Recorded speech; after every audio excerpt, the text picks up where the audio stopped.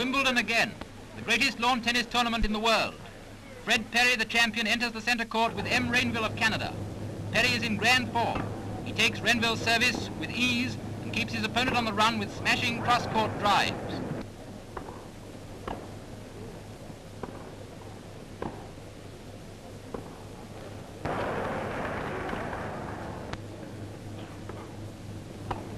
Perry's service, driving and smashing enables him to beat the Canadian in 3 straight sets, 6-1, 6-1, 6-3.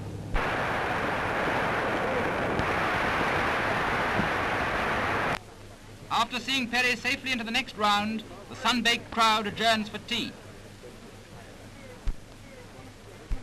But the centre court soon fills again for the appearance of Jean Borotra, the Bounding Basque with a sunny smile, who is still the favourite of the Wimbledon crowds.